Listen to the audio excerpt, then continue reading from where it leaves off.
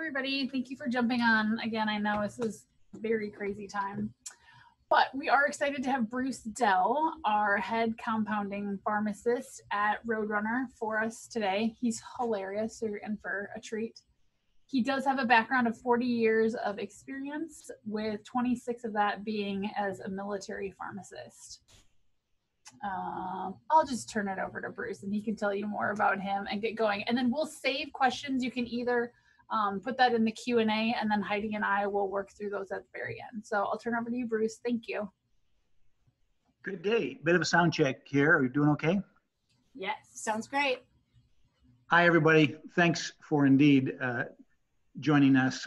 I know your challenges just became exponential, and yet some things still need to march on, and this field will continue to show its resilience and its unbelievable tenacity in the face of adversity. I am Bruce Dell. I am, as Christy said, a senior pharmacist. You can read that any way you want: mature, wise, or ancient. In case you wonder about the OBG, I self-identify as an old, bald guy. So we're going to talk about some issues. We talk about specialty pharmacy a lot lately, but it's essentially compounding. And we'll talk about where that fits into a typical practice and, frankly, what you should be looking for in a provider of that type of care. Next slide, please.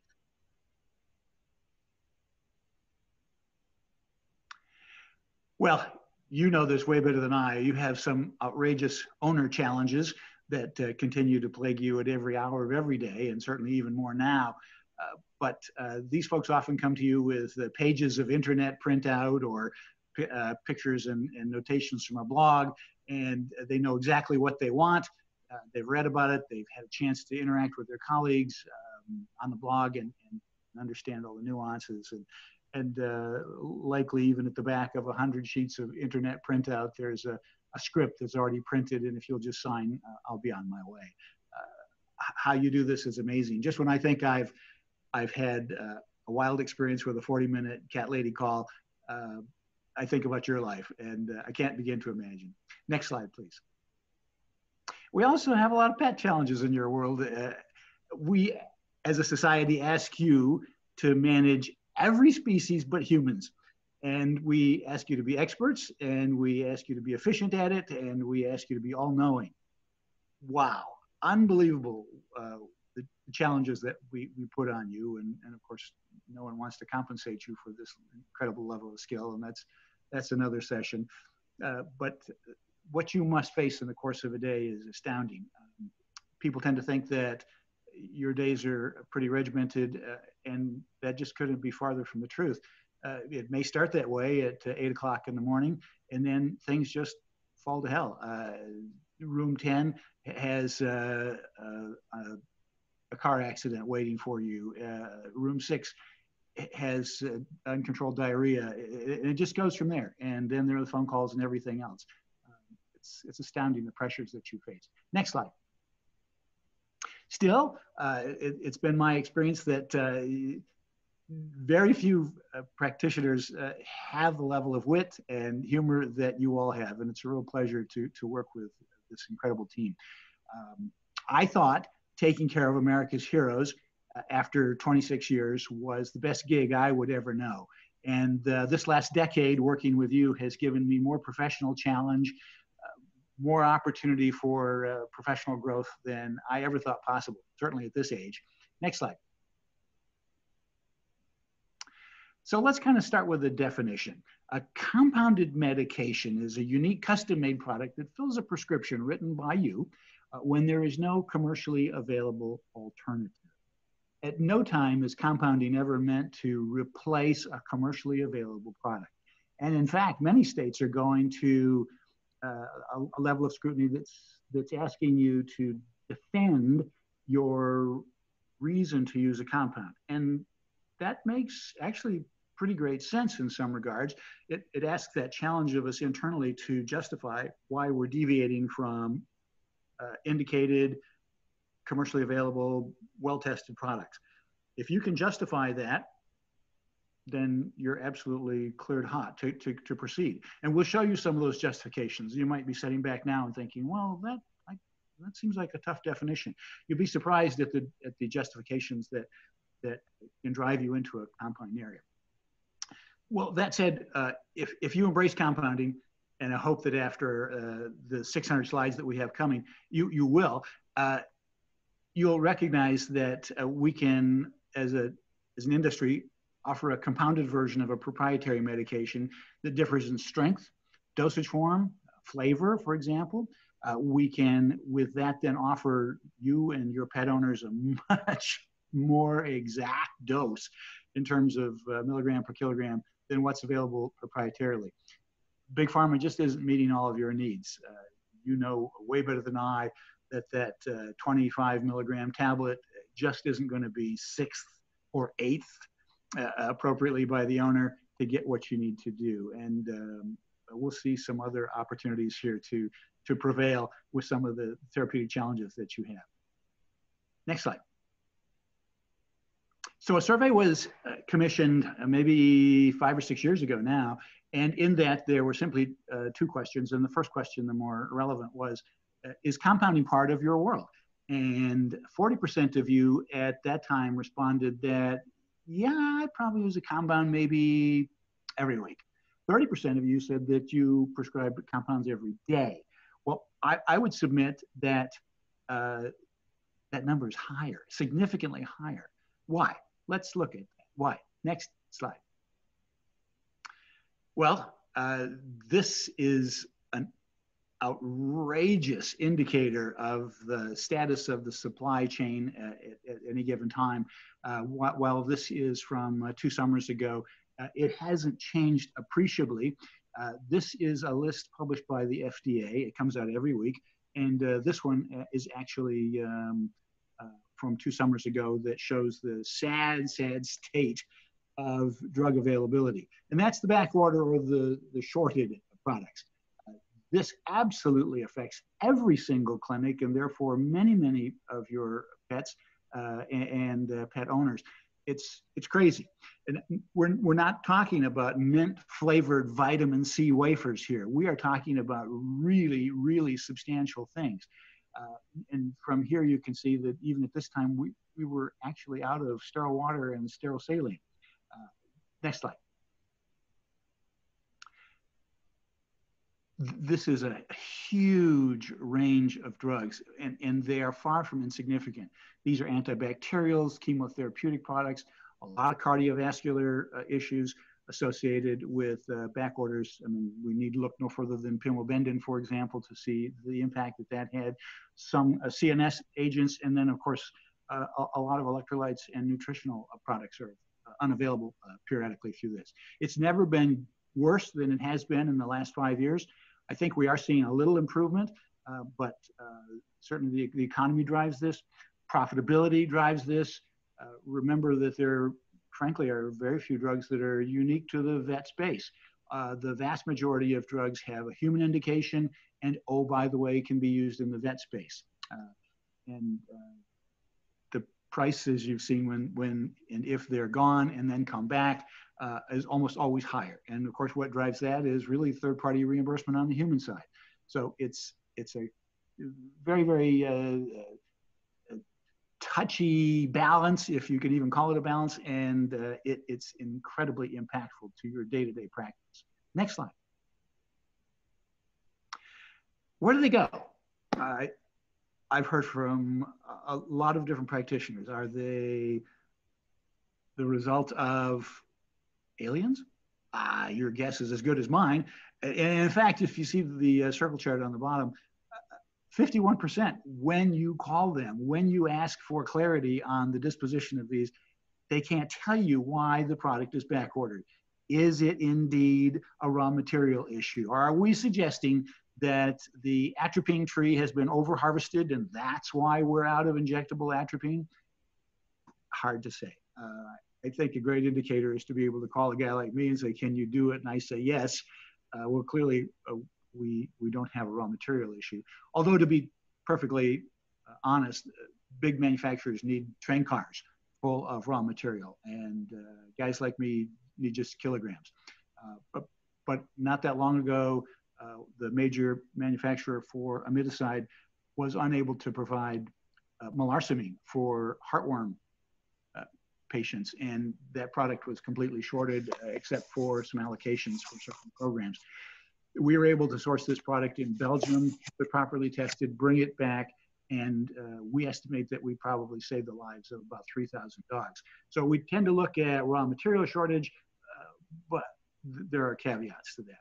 Also, certainly supply and demand, as we're in the middle of a toilet paper crisis right now. Yeah, you totally understand where this balance goes.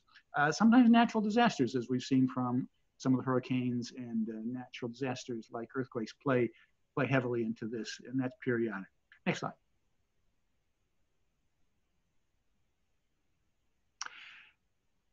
Why else would you use a compound? Well, I would suggest that innovative therapeutics are a huge contributor to the drive towards specialty pharmacy. So secnidazole, imagine, is a single dose therapeutic used by you all for Giardia, particularly in shelter sites. What a great opportunity to embrace compounding for that. Oxantil is coupled with things like praziquantel and pyrantel to give outrageously great kill rates for tapes, round, whips, and hooks, and even residual rates up to 3 weeks. Compounding was using fluorophenocal long before it became a player in any commercial product. Nitazoxanide, increasing frequency, as you know, and as I know this to be kicked around in some commercial circles for animals, and particularly animal strengths, is available only through compounding. We look at oseltamivir as Tamiflu, and we may even be seeing some indications of that here as this disease plays out. But there has been an enormous following in the vet community for the use of oseltamivir in parvo. If this is diagnosed early and this drug gets on board, many practitioners are able to actually avoid hospitalization with oseltamivir. Tinidazole is an old human drug, 50 years old, and another great alternative for the use in Giardia. And ranitazole, I know of no commercial product that meets your needs for tritrichomonas except ranitazole as a compounded product. So these and so many more are great innovative therapeutics that you can embrace, but available only sourced through compounding. Next slide. Why else compounding? Well, this is a list of ingredients in a single amitriptyline 10 milligram tablet. It's amitriptyline, 10 milligrams per tablet, and all of the rest of these things. These are excipients, and excipients are used in big pharma settings to enhance the flow of powder through tubing and to compact and to facilitate coatings and things like that. My guess is that you want active ingredient and not much more than that. And the point being is that some of these have actually been attributed to sensitization in animals with atopic conditions. So many of these are just not extensively tested in our population. So for example, I know Christy probably has a corporate credit card, and she will buy your lunch if you can tell her the safe level of titanium dioxide in cats. We just don't know. And further, to be able to test these to your level of satisfaction for their sensitization potential, we simply don't know. You can avoid all of these sort of things and more by controlling the contents through compounding pharmacy. Next slide. Well, the perfect indicator for compounding pharmacy is to enhance compliance, facilitate dosing. Our little buddy here clearly has a little bit of a behavioral problem here, and you run into this every hour of every day, and that is we either have a pet who doesn't want to be dosed, and or we don't have an owner who's dosing savvy, and we need help. Sometimes you need transdermals, sometimes we need titratable liquids, sometimes we need really, really small tablets, sometimes we need doses that aren't sixth out of a big tablet that you can facilitate dosing. The point is, dosing is often adversarial in our population, and sometimes we need some help. And whether it be tricking or facilitating dosing, compounding pharmacy can take you there. Next slide, please. And if you embrace compounding pharmacy, wow, there are lots of different alternatives here. Now, melts are a big deal. Rapid dissolving tablets are huge in our world.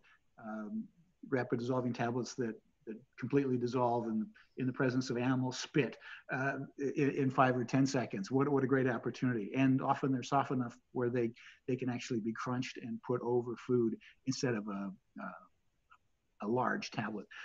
Easy press tablets are easy to split, and then that not only brings facilitated dosing to the owner, but that allows you to get a larger tablet and then conceivably split that, and that really enhances the value, because really rarely is it the amount of drug in the tablet that influences the price. It's the labor and the shipping and everything else. So you can get a 5 milligram cisapride tablet for the same price, frankly, as a 10 milligram cisapride tablet. Split the dose, half the price. Liquids are an unbelievable way to titrate medications and get to steady state. A number of your colleagues use trilostane suspensions, for example, to get to where they want to be. And then if that steady state equates into an easy to dose capsule, well then bravo. But if it does not, then it's often an opportunity for you to continue to use a liquid for steady state, and owners are not stranded with a bunch of solid dosage forms that they can't use. Great opportunity. Capsules, of course, not terribly flexible, but they offer much better dating, just like tablets, and oftentimes, as I mentioned before, are a great source of value. Flavored chewables to enhance the dosing process. Wow, what a great deal. Oftentimes the base of the chewable is actually part of an animal treat.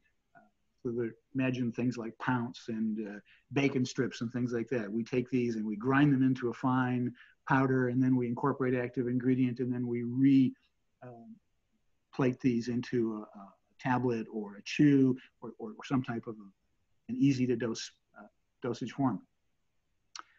You've embraced a lot of different injectables as a result of compounding pharmacy, and primarily because many of these have gone away. You don't have a great source for apomorphine. Only through compounding can you obtain that. And many folks use this as an ocular solution. Some folks use it as a rapid dissolve tablet. But what a great opportunity to embrace this as an injectable. A great dosing format that's accurate and prompt. And many of the antidotes that you're used to, Suxamer, things like that, are just not available on a regular basis, or frankly have fallen off the table because there's no human opportunity for it. Transdermals, while there is a little controversy over efficacy, those things that do work surprisingly well. And a great opportunity then to embrace a transdermal dosage form and facilitate that. There's a question mark here about a dosage form. In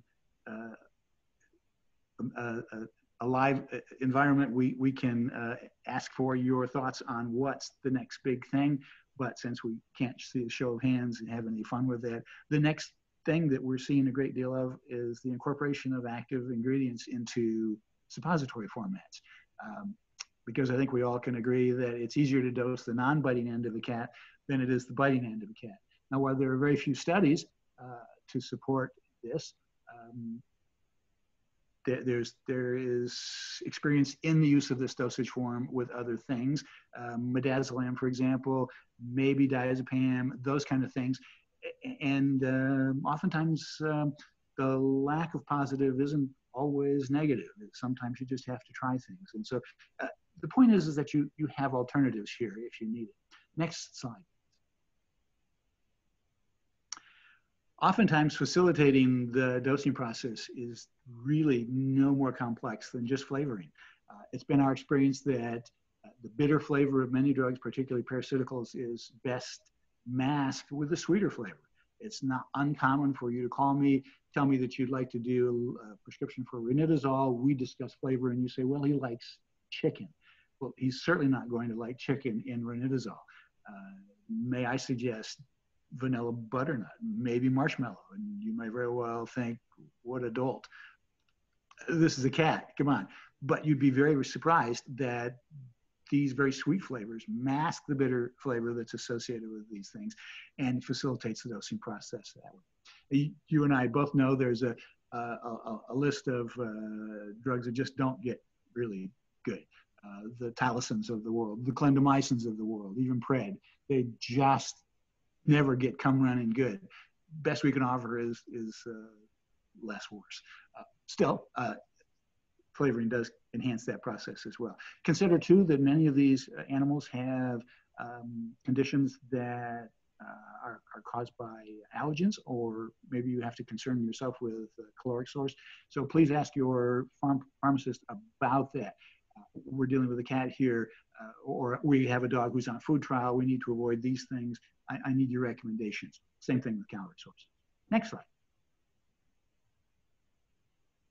So indeed, why compounding? Well, here they are. Commercial sources don't always meet your needs, to include dosage forms and strengths of those dosage forms. These unique dosage forms that we talked about, the titratable liquids and transdermals and suppositories and chews, they're not always available through big pharma, and yet you often need to embrace them to facilitate this dosing process.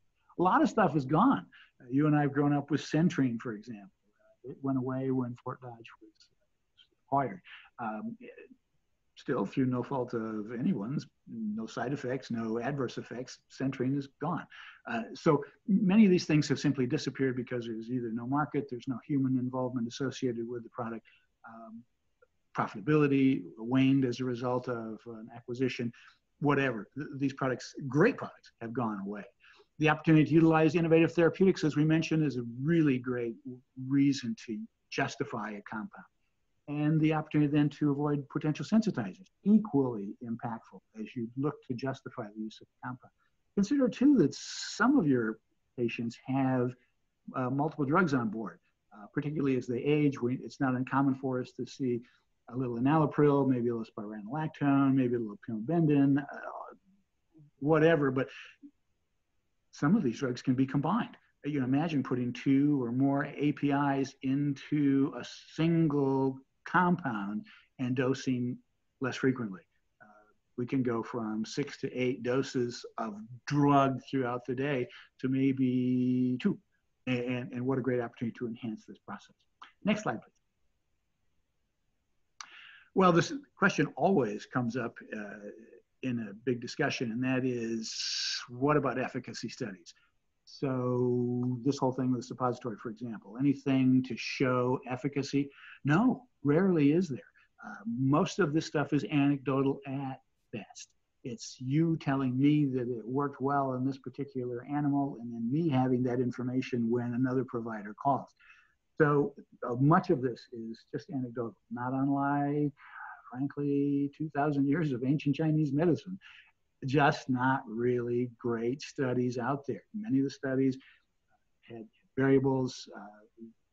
Clearly, studies take a lot of funding. We just don't seem to have a lot of that. And then there's little consistency. The studies that we get, they come from the vet schools, are often really small ends, just not a long period of time. And often, well, there's a phenomena that occurs. It's oh, I know, it's called graduation, and the people who are doing the studying graduate and the study's concluded. So we just don't see a lot of concrete studies. If you're looking for evidence-based information, it's just not there. Very few things offer that, and it's almost exclusively experiential. Next slide, please. And studies are impactful. I get that. Here's a perfect one. Enjoy this. I find it remarkable that they put their name on it, frankly. So I often question studies, and so should you, and we need to look at the credibility of the study and the studier and the final conclusion, which almost always is the need for more studies. Next slide, please. As you look to a compounder to meet your needs, there are a number of things that certainly you should be seeking. And of course, the first is quality. I think we can all accept the fact that the sentinel indicator of quality right now, at least in compounding pharmacy, is PCAB certification. This is the Pharmacy Compounding Accreditation Board. It's a hugely arduous inspection. It's a survey that often involves more than 1,000 key points or indicators. It's a 2 to 3 week process. It's very, very expensive, and the annual reassessment is equally as arduous. So PCAB is a huge indicator of quality wherever you go. Be looking for that. Equally impactful is the National Association of Boards of Pharmacy. This came to be when boards of pharmacy throughout the nation needed to assess the quality of an out-of-state pharmacy, but couldn't afford to send a team to that pharmacy. So these guys all got together and decided on indicators, and then they would have a central team come out. Those results then would be published for all of these national associations, and that's how some of the state licenses are determined to be issuable. So for example, Rhode Island can't send a team out to Phoenix to look at my shop. So they rely on the NABP survey that a single group did. And this is becoming increasingly popular. It is a very, very tenuous inspection, and the survey is often called the Tagament moment in my world, and often not just a moment. It's long and very, very complex. Also recognize that while not specific, because this has been pushed down to the state level, the FDA still very much has a role in compounding pharmacy. And then, of course, as I mentioned, the state boards. No state board is the same as another. They all have things that they're looking for that are unique. And your board certainly is unique over all the others. And we'll talk about some of those issues in a little while. But we have to toe the line to the standards of 50 different states. Not an easy task. Next slide, please. We're talking about justifying the need for a compound. Sometimes just a picture makes all the difference in the world. And Christy can help you with this. There's a 10% discount if you order this while you're meeting. Just place the order over your audio. And this is a perfect reason to use a compound. Great opportunity to see relatively immediate results. Next slide, please. Maybe you have one of these animals and their chargers on the side. Great opportunity to know when your dog is charged. Some of the challenges that we face, well, regulation certainly. And your state is not new to the complexities of this. They're a very engaged group, and all of them are, frankly. And we're trying to look at national recommendations, and we'll see this in just a little while, national recommendations, how this is applied to each of the states, drawing the line between human pharmacy and vet pharmacy, very, very complex. I can't begin to tell you how many times a regulation has been proposed, and when I called the State Board of Pharmacy and said, well, how in the world are veterinarians supposed to apply this to their practice? The answer is, frankly, we didn't think about the veterinary mission when we proposed this regulation. We were all spun up over the ramifications of the human side. And I get that because our state boards of pharmacy are typically challenged with preservation and protection of humans, true enough. But increasingly, many of these regulations or recommendations have a ramification in your world. And it's really crucial to empower your VMAs. This seems to be a great place to start for these opportunities to make an impact with the VMAs. We work closely with many of them and guide them through the process to make sure they understand the full extent of where we're going with this. And wow, what a great opportunity to get in front. And your state has been remarkably proactive in this with some of the stuff that's been promulgated by the folks there. Formulary consistency. I would gauge that most of you think that the formulation for cisapride at my place is the same as it is across the nation, and you really couldn't be further from the truth. There is no consistency in formulation. Barely get consistency in the assignment of beyond use dating, frankly. What Bob does down the street is all different than the guy that is doing mail order from some other state. We're all different. And so this involves, I think, a fair amount of transparency. As you look for a provider for compounding services, it's crucial that you ask that provider for some transparency. I know that's a little bit of a time-consuming thing, and it may only involve just your initial encounter with these guys. When you decide to choose a compounder, let's look to quality. What have you got? Are you PCAB certified? Are you certified by the National Association of Boards of Pharmacy? What's the training level of your typical technician? Those sort of things. And while that is a little bit of work in the beginning, it gives you that level of assurance that everything downstream then is made by a quality organization. Formulary consistency is crucial. To include studies. So how did you determine the BUD, the beyond use dating? Did that just come to you in a dream, or were you able to submit this for some type of stability indicating study to give you the assurance? Crucial that you have that information, and as I said, it is a little bit of time up front to make that determination, but it's imperative because there is virtually no standardization in this business. The USP guidelines are often a great way to bring compounders into the fold. The USP, as you know, the United States Pharmacopoeia is a group of experts. They get together periodically every 3, 4, 5 years, and based on new technology, new thoughts, new procedures, they then formulate guidelines for guys like us to compound medication. Some really, really big things going on. You'll see a slide in a while here about USP 800, but key to changes that are happening and challenges that we'll all face are contained in their chapter 797, which is the chapter that guides us on how to make sterols. So as it is, for example, if nothing changes, USP 797 will say that no sterile product that's compounded will be able to exceed 45 days dating. Wow, that's pretty monumental.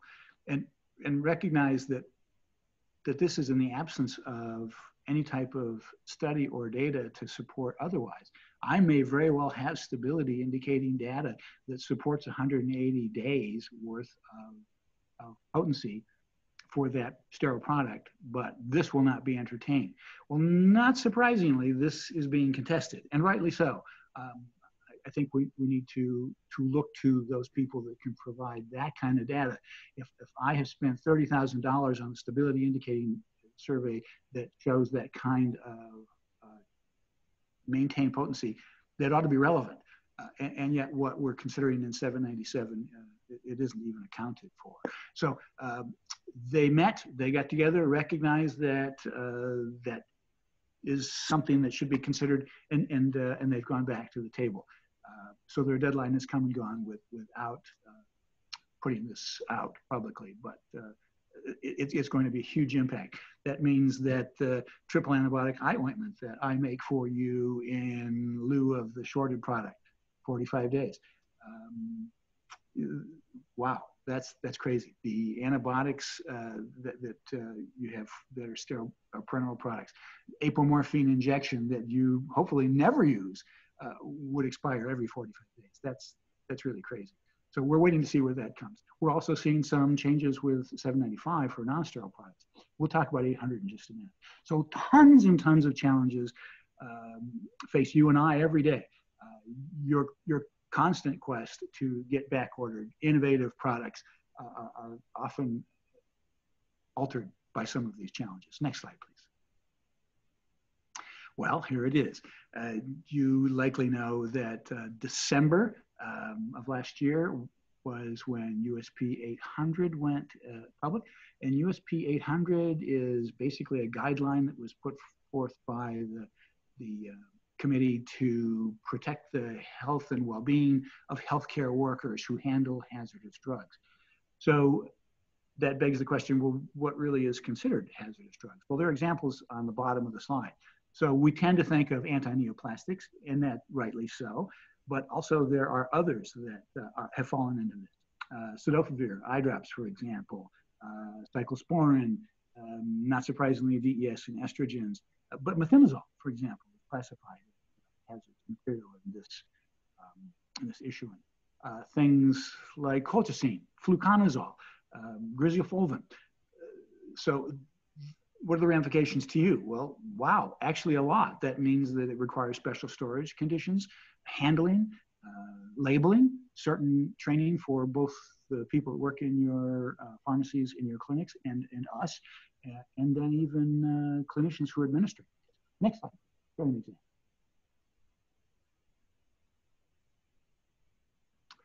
So this is sort of a summary slide, but let's take a look at the third category down. If you're using tablets and you're cutting them or crushing them to make up a suspension in your clinic environment, then you'll need double chemotherapeutic gloves. You'll need protective gowns. You'll also have to have some type of respiratory protection if this isn't done in a protective hood. So this kind of gives you a sense of the level of protection that's being recommended primarily for these different categories. So an anti-neoplastic might have more stringent requirements than, say, colchicine. The fact is, though, that this is being applied across the industry, and virtually every practice is being touched by this in one way or another. It's not just the full-blown chemotherapeutics that we've often associated with this. It's down to other levels that sometimes are a little surprising. Next slide, please. So not everybody's making the journey to do this in my world. To do hazardous material compounding is remarkably expensive. We've put more than $1 million into our hazardous material rooms that will compound colchicine into a suspension for you, for example. If you're looking for a titratable suspension for fluconazole, just don't get that anywhere. Not everybody has the engineering controls, the environmental protection that is mandated by these statutes. So we're talking about designated space and environmental monitoring. This also insists that we have, and rightly so, master formulations, and then also extensive data to include the determination of BUDs. So a lot of stuff going on here, and not everybody's making a journey. It's increasingly hard to find a local guy or gal who's able to just do this spontaneously and bring you stuff same day. So that's why some of these things are just very difficult to find as a result of the 800. Next slide, please. So back in 2013, you know this well, where we had the NECC, the New England Compounding Center, who we now know had pretty sad conditions, and as a result of that, their contaminated injectables killed, I think, in the neighborhood of 70 to 75 people. Thousands irreparably still suffering as a result of some of the damage, particularly methylprednisolone, which in some cases was given intrathecally. Things we now know were made in poor conditions and with poor technique. So at that point, our government, rightly so, decided that we needed to take a look at this process. And when the dust settled in 2013, in December, there was suddenly the Drug Quality and Safety Act, DQSA.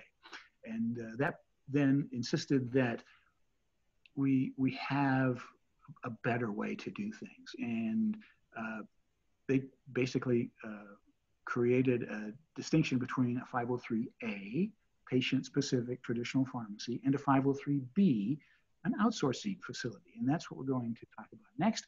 And if you'll advance the slide, we'll give you some thoughts. So these were actually brought into being because of the contamination issue that we saw at NECC in Massachusetts. this just was massive. The scale was just unprecedented in our world. You know, maybe a century ago, but in the most recent century, and we just didn't see this sort of thing. And so clearly brought to the forefront some of the stuff that was going on. Now that that the court cases are being closed and people are being sentenced and fined, and things are being resolved at that issue, some of the investigation is being released, and we're starting to see the slides and the pictures of what this stuff was made in. It was really an atrocity. Be that as it may, the federal government decided that there would be 503B outsourcing facilities for all human office use components. Well, what does that got to do with us? Well, not surprisingly, where human goes, vet follows. While we haven't seen this completely extrapolated to the human side, each state is kind of doing their own thing. And many states have already adopted this and applied it to the vet side. So it's totally possible that your state is looking at this, most are, and does this have applicability to the vet community? Next slide, please. So the distinction between a 503A, a traditional pharmacy, and a 503B, outsourcing facility, is that the 503B is essentially using quality standards applicable to big pharma. So this is a huge departure from 503A, traditional pharmacies, in that this is massively involving the FDA, where we talked about FDA having grand oversight, but typically we're shoved to the state level. In this particular arena, it's exclusively FDA and very little state level. You basically give the FDA a key to your door and they can do whatever they want to, and then they do. They can have inspections whenever they want. On the FDA, sorry, on the 503A side, if you were the FDA and you wanted to inspect a facility, you often had to involve the state, and there may have even been applications to inspect, that sort of thing. But here, it's unannounced. Walk in the door. I'm looking to see your stability indicating studies for this. So very, very strict FDA regulated GMP standards. We have GCP, good compounding practices, in the 503A side, and here GMP, good manufacturing practices, on the 503B or outsourcing side. A little confusing, but the result of this is that the same standards that are applied to commercially made products are applied to 503B products. That gives you a heightened level of assurity that the product was made to GMP standards or a big pharma standard. As a result of that, there is an opportunity then for better dating because of the exhaustive studies, and to some extent, greater prices. Next slide, please. Here's a brief show of the distinction. 503A, which is the traditional pharmacy, highly customizable. If you'd like vanilla butternut in your Cisapride, by all means, get it. However, if this is a product that's made in a 503B, no, not customizable at all. You get what you get. This would be like trying to get enrofloxacin tablets from your wholesaler and saying, I'm not really crazy about the orange coating. Can I get a baby blue coating on it? No, you can't. You get what you get from your wholesaler. And that's sort of what you are left with 503B compounded products. So not customizable, not terribly responsive as a result of that. If you're looking for 110 milligrams of theophylline in a mil, you can get that in a traditional pharmacy on the 503B side. 503B, not so much. 503A, highly customizable. As I mentioned, the GCP, good compounding practices on the A side, GMP, or good manufacturing practices on the B side. So you get the idea. The one's more big pharma standard, the other more customizable, good manufacturing or good compounding practice. As a result of this, you need not issue a prescription. These don't have to be patient specific on the 503B side. In fact, they won't take a prescription for a patient. This is just like going to a wholesaler. You ask for 1,000 tablets from your wholesaler. You can ask for 500 tablets of 503B prednisolone mini melts. And you need not have a prescription. So this is the higher standard for office stock, better dating. Frankly, because of the way they can make them, you get volume discounts often. Next slide. So in terms of quality, this is just a rough appreciation of the levels of quality in different types of facilities. Those pharmacies that are 503A and not accredited likely are not embracing all of the contemporary recommendations to adhere to certain quality standards. PCAB requires a certain level of quality, and that's an assurance that you can count on. And GMP at the 503B level offers you this outrageous level of quality and assurity. Next slide, please. Only 2 pharmacies in this country that are 503B certified. So let's start again. So out of all pharmacies in America, only 69, maybe 70 now, are 503B certified to do office stock at this level of quality. And only 2 of those then have any interest in the vet community at all. And one is Atlas Pharmacy. Next slide, please. Atlas Pharmacy is part of the family of pharmacies with Covetrus, and while your state hasn't embraced it yet, I think you still can utilize them. It just isn't mandatory. These are the states that do mandate that all of the office stock that's compounded for vet community practice be obtained from a 503B facility. So, for example, the practitioner in New York who'd like to have apomorphine is kind of stuck if one of those 503B facilities doesn't make it. They have to put 503B aside and put a pet name on this and try to obtain a product from a 503A traditional pharmacy. Well, wow, that's not very responsive for apomorphine. So it's really awkward there. And we're still working out some of the details across the states.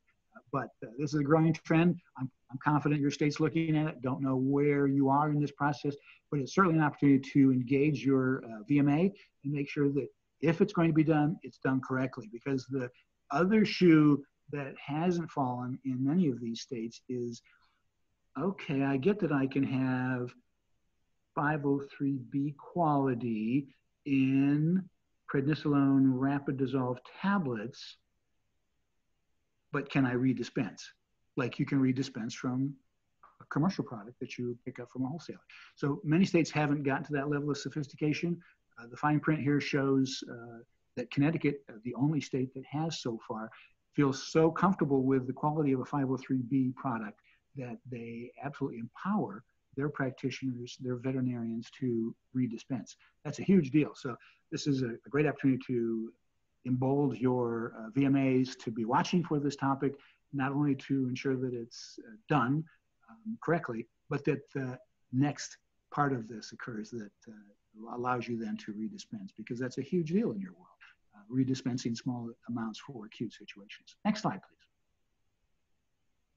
These are the indicators. We won't go on a great deal of detail here, but each and every single one of these facets is heightened in the 503B arena. The facility, the environmental testing, quality testing, process validation, all of that. It's a quantum leap in quality above what you're used to at 503A. Now, we're not throwing 503A or traditional pharmacies under the bus, because there's still a very valid need for the customization that you're looking for and the responsiveness to get it there quickly.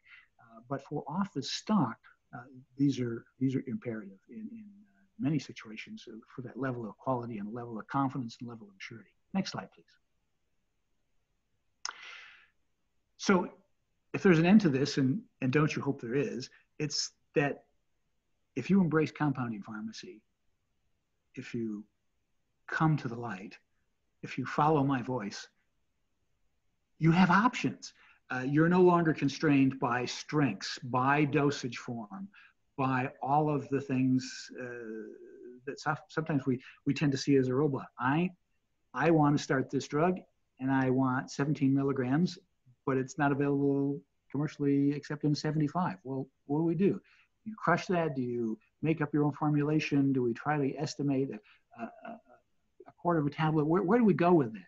You have options. If you want different strengths, you can get that. If you want different dosage forms, you can get that. If you're looking for a product that you haven't had access to in a while and think that it's perfectly indicated in this situation, you now have options for those sort of things. These products that are back ordered or things that are unique and very niche-like, you have access to these too. If you embrace compounding pharmacy, you have options. We talked back to the very beginning of the series where you had to justify the use. I hope now that you can see that there are many justifications for using compounding pharmacy to get to a desired endpoint. Not only is it a matter of therapeutic excellence, but it's also about just dosing compliance. How do we get this wild animal to do this twice a day? How do we get this wild owner to dose this twice a day? So it's as simple as enhancing the compliance all the way up to facilitating therapeutics, giving the right product to the right disease state. Great opportunity, and I hope now you have a little better feel for that and some of the shortcomings, and if you're willing to endure some of those issues, the colossal advantages. Next slide.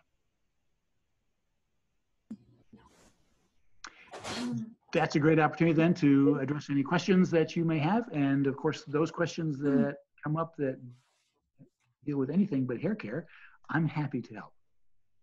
Bruce, I'm going to jump in. My apologies. The PowerPoint slide deck that I gave to Heidi didn't have the last slide that included the updates to some of the compounding laws that just came out. Yeah, thank you for that. Yes. I know. I could tell you were looking for it. I'm so sorry. I was.